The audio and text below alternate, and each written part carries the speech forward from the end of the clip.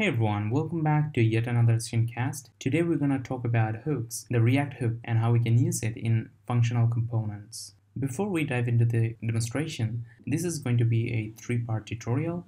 The second part is going to be how we can use Redux using the hook ecosystem. And the third video is going to how we can optimize a React app using hooks, Redux, and immutable.js. So we'll see. So stay tuned for that and do subscribe if you are interested to learning about those technologies or libraries, better say. So with that being said, let's start talking about hooks. I have used the Create React App CLI, and that has created a entry point component.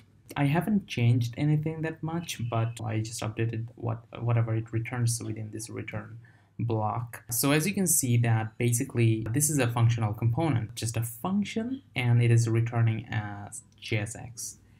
So before having hooks, we used to think that a function component is going to be always a stateless component, right?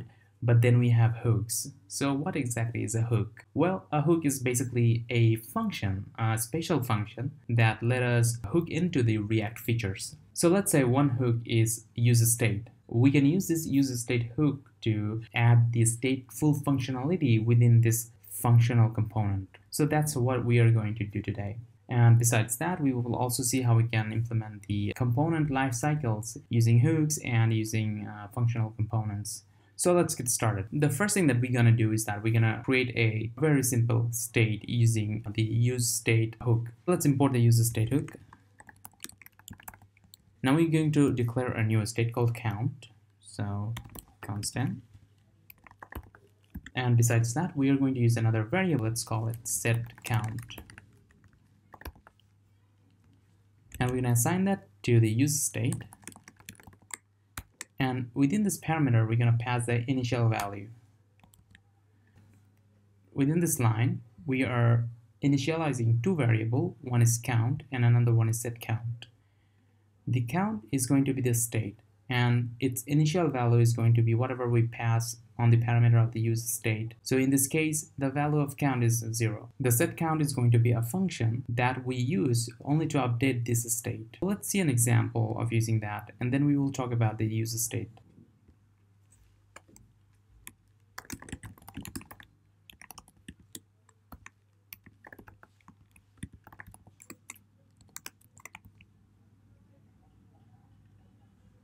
Now, as you can see that we are using this state inside the JSX.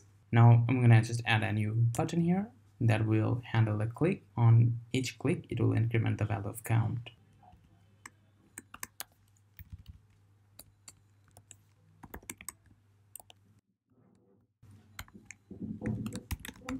When we used to use the class-based component, we would have been write this.setState, but instead of writing this.setState, we are now going to use setCount. Always remember that this setCount is only responsible to update this state. Later on, we will see having multiple states. Our new incremented value is going to be count plus 1, and we're going to set count with our new incremented value. Save that.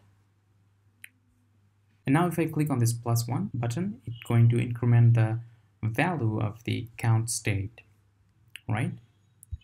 Awesome. Now let's real quick try to create another state. So we have the idea of using multiple states within a component. So we're going to have a fruit state. Let's say set fruit, or we can also use another name here because the naming convention is not strict and it's flexible to us. So why not use update fruit? And using this useState, we are going to give it initial value of fruit name to apple. And let's say what we're going to do now is we're going to just update. So let's say you have 0 apple. We're going to update the apple name with our fruit state. So let's say you have 0 apple. And now if I click on this plus icon, it say you have 1 apple, we have 2 apple. Now 6 means we have 6 apples, right? So there should be an S after apple. So let's do that. We're going to do simple checks here. let's say if the incremented value is greater than 1, then we will use the updateFruit function to update this fruit state. We're gonna simply add a s at the end of the fruit name, so plus s. So now it has said that you have 0 apple, you have 1 apple, you have 2 apples. And that's really cool. So now you get the idea that how we use the state and another function to update that state within the JSX. Now let's talk about this useState, right? And what all this square bracket is all about, right? It's basically called JavaScript array destructuring. If you do not know about JavaScript array destructuring, I think you should do some research on it because it's a very important concept. But here I'll try to explain a little on array destructuring and as well as what useState is going to return. So this useState function going to return an array that has 2 elements. So the first element is basically the initial value of this state. If we console log useState,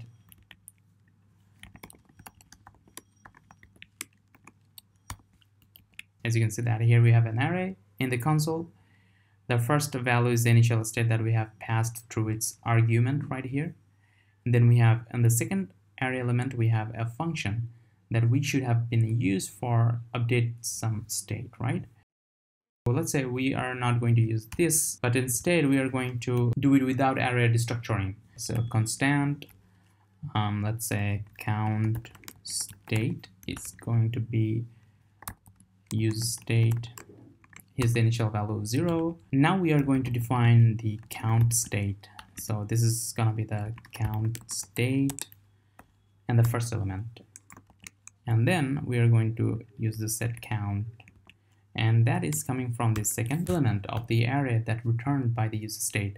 So this is the state and this is the function that we will use to update this state. Save that. And this app will work pretty much the same way. Oops, there's an error. To quickly solve this, we are just doing this hot fix, right? Okay, so now I think you have the idea that why we are going to use the array destructuring, because it looks good and it's easy to write and it takes less time. Also, it's the latest feature and we're not going to use this anyway.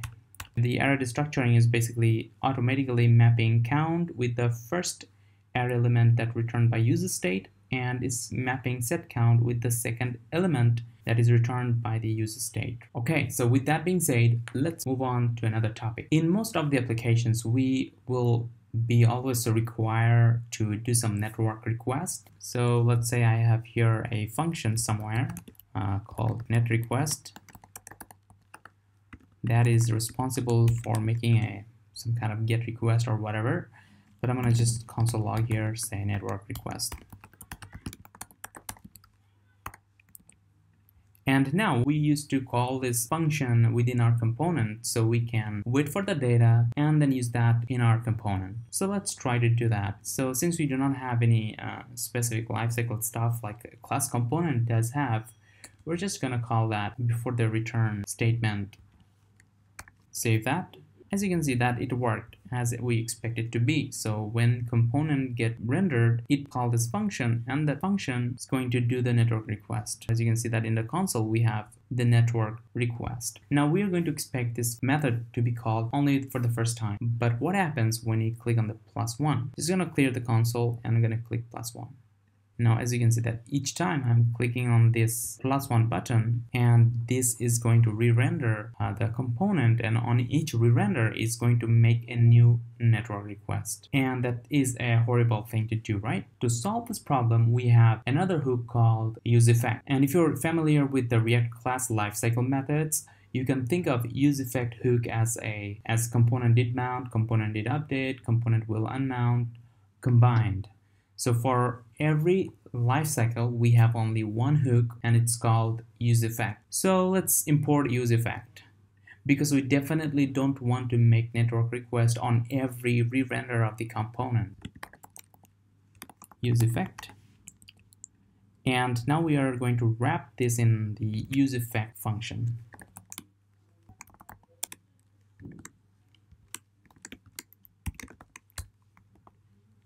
So save that. And now you can see that on the first render, we have our network request made. But now if I click on +1, you can see that it's executing the net request function on every re-render to this component, because by default this useEffect hook function is going to run both after the first render and after every update to this component. But wait, we have the solutions, and now we will see how we can use this useEffect hook function to apply the same concept that we have for the lifecycle methods like componentDidMount, componentDidUpdate, shouldComponentUpdate, and componentWillUnmount. So let's try do the componentDidMount lifecycle first. I'm just gonna add a comment here. This is gonna be componentDidMount lifecycle. So componentDidMount is invoked immediately after a component is mounted. For imitating this same functionality of componentDidMount, we need to pass an empty array as the second argument of the useEffect function. But all we have to do is just pass an array to the second argument of the useEffect hook function. Now if I save it, as you can see that the network request being executed for the first time when the component gets rendered. But now if I click on +1, this specific net request function is not going to re-render each time. Now that is all for componentDidMount. Now let's implement componentDidUpdate. Now remember what componentDidUpdate lifecycle does? It basically going to re-render every time we made any update within our component. And this is the default behavior of the useEffect. We just have to say useEffect, and we can just pass a function here. And I'm just gonna console log componentDidUpdate lifecycle. If I now save that, now you will see that we have the net request for the first time, and as we have a render, and so componentDidUpdate lifecycle should console this text, and it does. Now if I click on the +1 button, on all re-renders, this block is getting executed. So this is our componentDidUpdate using the useEffect hook. Now let's talk about shouldComponentUpdate. shouldComponentUpdate has a very good impact when we used to use class-based component in terms of optimization to get rid of any unwanted re-renders. We used to use the shouldComponentUpdate. And now to imitate this same functionality of shouldComponentUpdate, all we have to do is to pass the state itself within the second argument of the useEffect hook function. So this is how we are going to do this. Here's the function that should get executed, and here is going to be the state itself. We're gonna just simply use count state, and then we are going to console log here. Say count gets an update.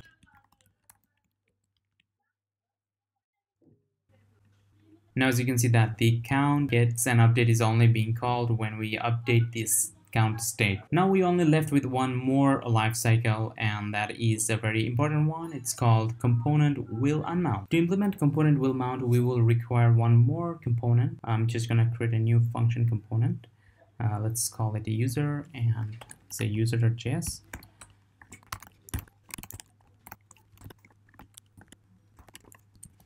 Now that I have my functional component called user, import that in app.js. And I'll try to show the component here.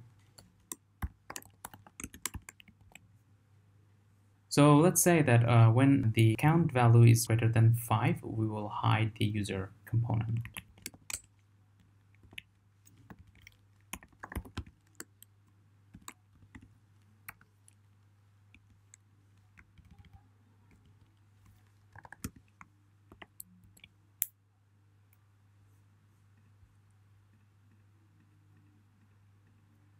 Okay, that's great. We can just say that value of count is greater than, let's say, 1. We are going to hide the user component.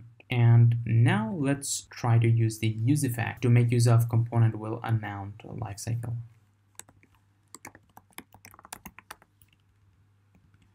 useEffect.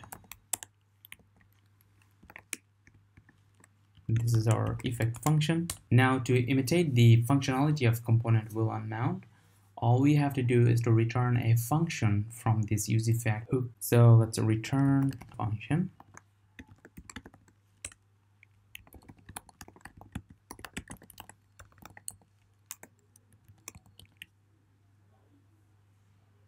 All right, so now as you can see that I have network request, I have componentDidUpdate, count gets an update. And when the user's component gets unmounted, then we have this goodbye users console being logged. So only one time that goodbye user is being called. So that's the componentWillUnmount using useEffect. Gonna add the comment componentWillUnmount lifecycle. And so today we'll learn about React hooks and how we can implement the component lifecycles using the React hooks. And we also learn about two different hooks. One is useState and another one is useEffect. We learn about what useState does and what it returns. And we learn about how we can use useEffect to imitate all the lifecycles that we require to build the applications. I think that's all for today. If this video really helped, please do subscribe. I will also upload this code base into GitHub, and the repository link will be made available within this video description block. And comment below your suggestions if there's anything that I can improve to better explain these concepts. So thank you for watching the video and have a good day.